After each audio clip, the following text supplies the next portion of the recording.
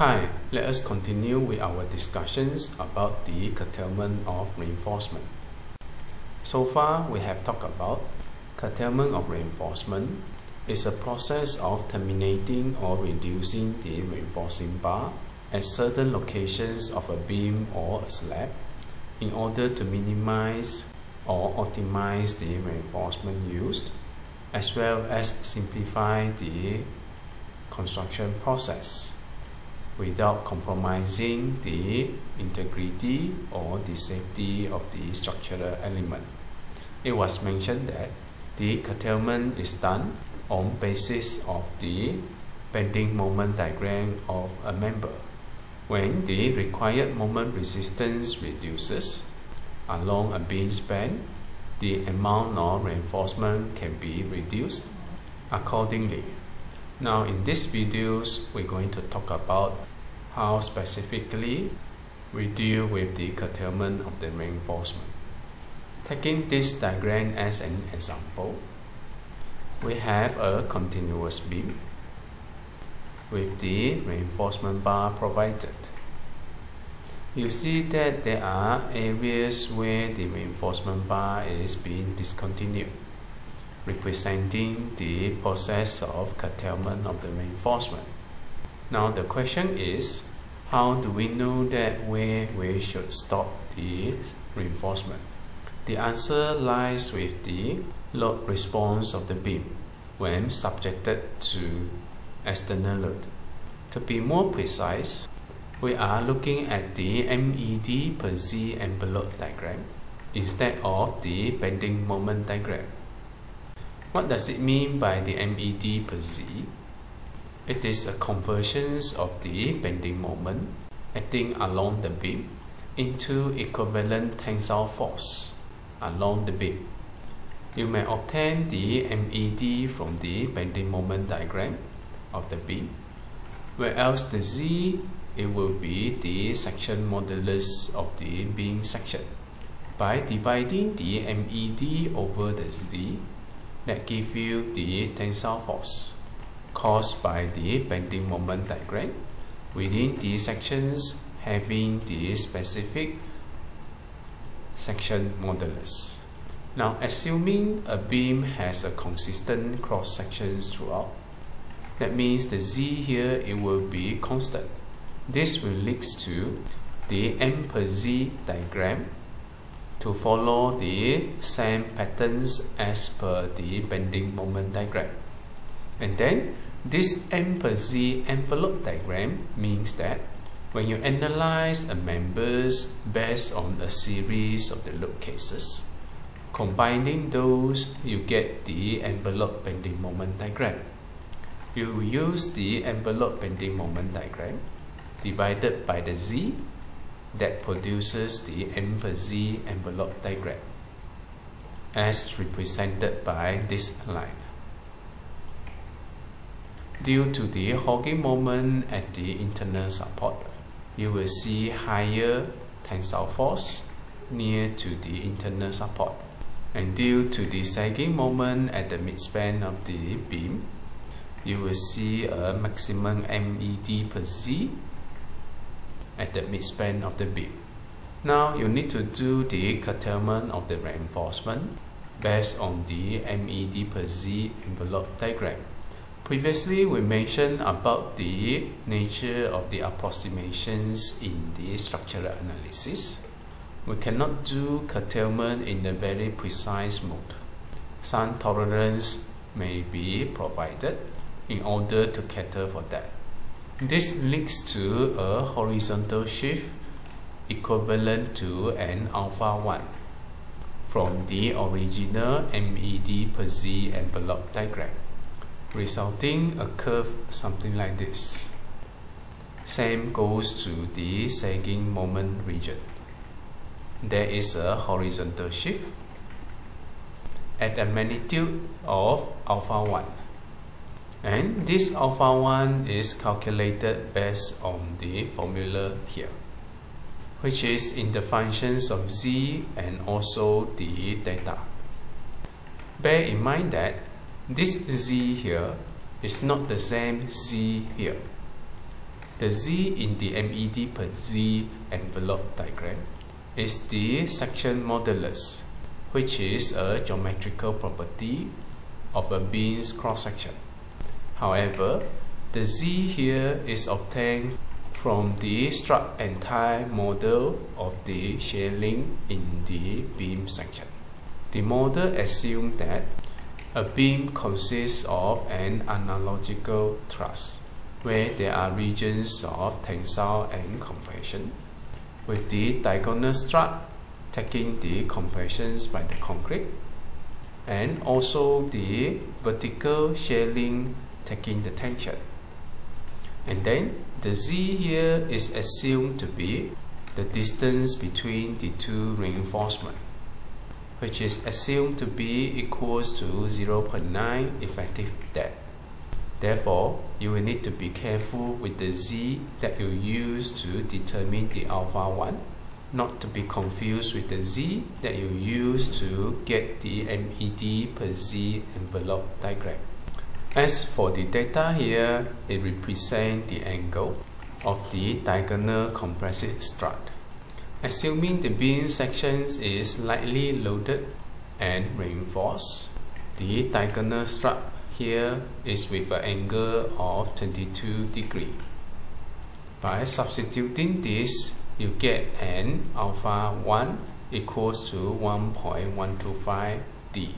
Therefore, you may straight away assume this alpha 1 here is equals to 1.125 times the effective depth of the section. Once you obtain this shifted MED per Z, now you may determine how the reinforcement bar can be curtailed. Let us first deal with the sagging moment region. Assuming that you have three groups of reinforcement, where you have full reinforcement at this region, exceeding certain locations, the amount of reinforcement bar reduced by 1/3, and then reaching the other locations, another 1/3 of the reinforcement bar is being reduced.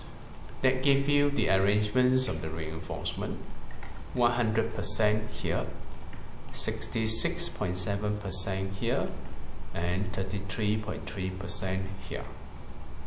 Now, how do you know where you should have the reinforcement bar curtailed? You may refer to the shifted MED per Z envelope diagram. Maybe divide it into 3 equal parts. The 100% amount of reinforcement bar is designed to resist the maximum moment, or more specifically, maximum tensile force throughout the entire beam span. The H area here represents the resistance given by the reinforcement. When you provide 100% reinforcement, this is the resistance, and the resistance is greater than the required tensile force, so that the reinforcement can effectively control the cracking on the beam. You maintain the same amount of reinforcement bar throughout the entire beam span, only that you know there are regions where certain reinforcement bar is not really necessary. It will consume more reinforcement, leading to wastage of the material. Also, it may lead to the congestions of the reinforcement at the junctions between the beams and the column. Now you need to do the curtailment. The fundamental principle behind it is you will need to measure along the entire beam span. There is no area you have your resistance less than the required tensile force. Bare minimum, your resistance should be at least equivalent to what is required, taking into account the requirements for the anchorage length, allowing bond stress to be fully developed within a bar over a specific length. Now, if you disregard the contributions of the development stress, throughout the anchorage length. Theoretically, the stress within the bar will increase over the length until it reaches to the full capacity of the steel bar. This approach here adopt a more conservative estimations, ignoring the contributions in terms of the stress throughout the entire anchorage length, leading to the effective resistance given by the reinforcement along the regions minus the anchorage length. It is after the anchorage length you may stop your reinforcement. That's why you see the first group of reinforcement bar being curtailed here and also here. The same principles apply to the second reinforcement. The line here represents the reinforcement. The H area here represents the resistance. LBD here represents the anchorage length. The resistance given by the second group of the reinforcement, it will be at this region minus the anchorage length at both ends. That's why you see the reinforcement bar of the second group stop here. And theoretically, the second group of the reinforcement bar should stop somewhere here. Since it is already outside the beam sections, you will keep the reinforcement. And then you will do the same for the third group of the reinforcement bar. Theoretically, you may stop your reinforcement bar somewhere here, plus an anchorage length, which leads to you stopping the third group of the reinforcement bar here. However, you know this is not a good practice. You should extend the reinforcement into the support region. And then observe where does the bearing starts. Bare minimum plus the anchorage length, leading to you the reinforcement bar to be stopped here. This leads to you a situation where the third group of the reinforcement providing the resistance up to the support here. And then for the other end of the third group of the reinforcement, your resistance should reach here plus an anchorage length. That means you should stop your reinforcement bar at least here. Since this fall outside of the beam sections, that means you will keep this reinforcement bar as well. This explains how do you read the reinforcement bar here. You have all three groups of reinforcement bar 100% here. And then this is where you stop your first group of reinforcement bar, taking into the considerations of the anchorage length. Since the second group and the third group should stop outside of the beam sections, you will keep those in the beam section. That means you have 100% reinforcement bar here and 66.7% at the support here. As for this side, the second group of reinforcement bar stop after the anchorage length. That gives you 66.6% here and 33.3% here. The same concept applies to the hogging moment region, where you need to estimate a shift of alpha 1. Let's say now again you have three groups of reinforcement provided. The highest tensile force appear at the support, leading you 100% reinforcement bar here.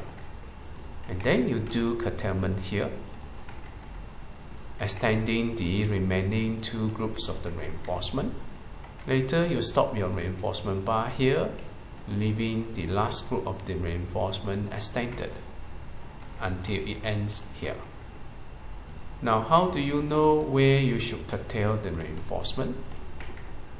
Again, you will look into the anchorage length. The H regions represent the resistance given by the equivalent amount of reinforcement. You need to make sure at no regions the resistance provided is less than what is required.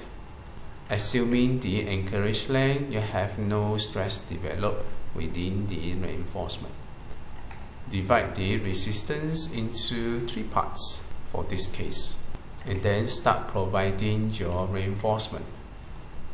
You need to provide your tensile resistance up to here, plus an anchorage length. This is where you stop the reinforcement. And then, based on the resistance provided by this group of the reinforcement bar, this is where you can start with the anchorage length for another group. Now you will have your resistance greater than what is required and your reinforcement being curtailed here. Then, based on the resistance provided by the 2 groups of the reinforcement, this is where you need to provide your resistance plus an anchorage length, and this is where you stop the 3rd group of the reinforcement.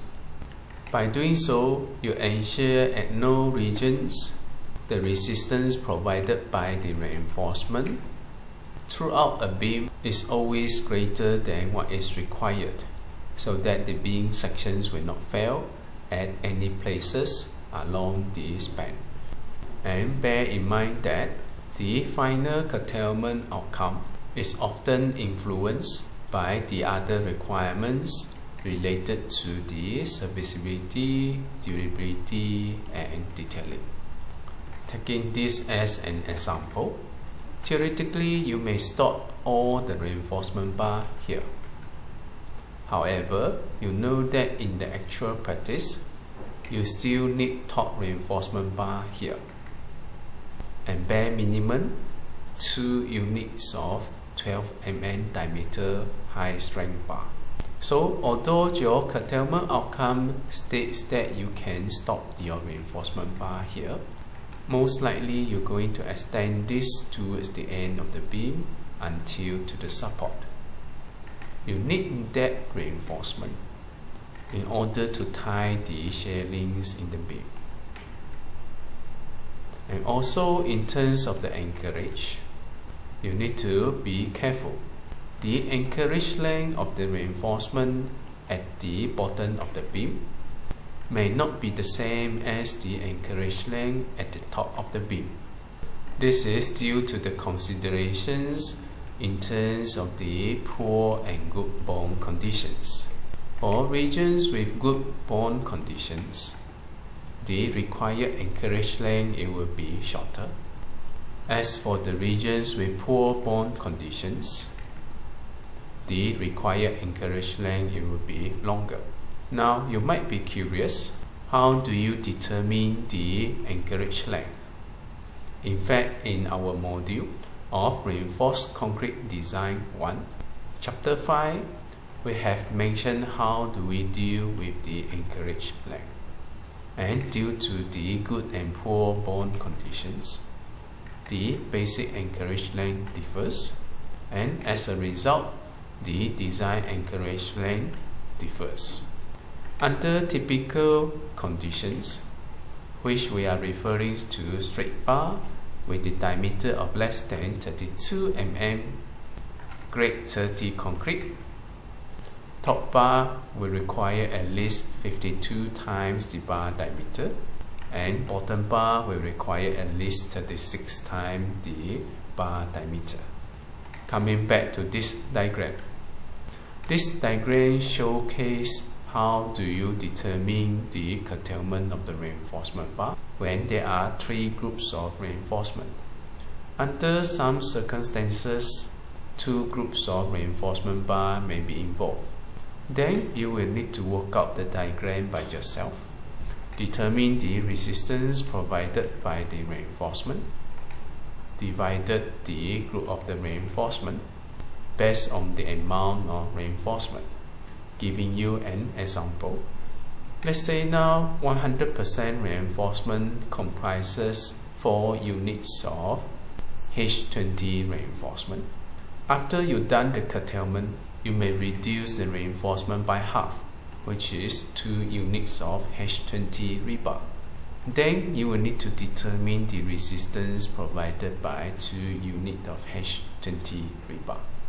In another case, if it involves 3 units of reinforcement, that means 3 H20, you know that reaching to the support, there is a minimum of 2 units of reinforcement. That means after you do the curtailment, that leads to you 2 H20. In this case, you cannot simply separate the resistance by half. You will need to calculate the resistance provided by the provided amount of reinforcement, and then sketch the resistance provided accordingly. Find their intersections with the shifted MED per Z envelope diagram, and then determine your anchorage length. Only then you determine where you curtail the reinforcement. And because of this process is rather tedious, it is quite seldom for engineers to do curtailment one by one in a very precise manner. Instead, engineers choose to use the simplified rules by identifying the respective locations as well as the amount of the reinforcement. Make sure you provide the reinforcement greater than the percentage indicated. This will lead to slightly more conservative provisions of the reinforcement, so that the stability and the resistance of the beam sections is not compromised. Now that you know the concept of doing the curtailment, in the following videos we're going to talk about another model, similar concept, except that it considers the development of the tensile stress in accordance to the anchorage length. And this model is actually seen in Eurocode 2 figure 9.2. I believe a lot of you have difficulty understanding this diagram. If you're interested to know more about this, stay tuned and we're going to discuss about it in detail in our next video.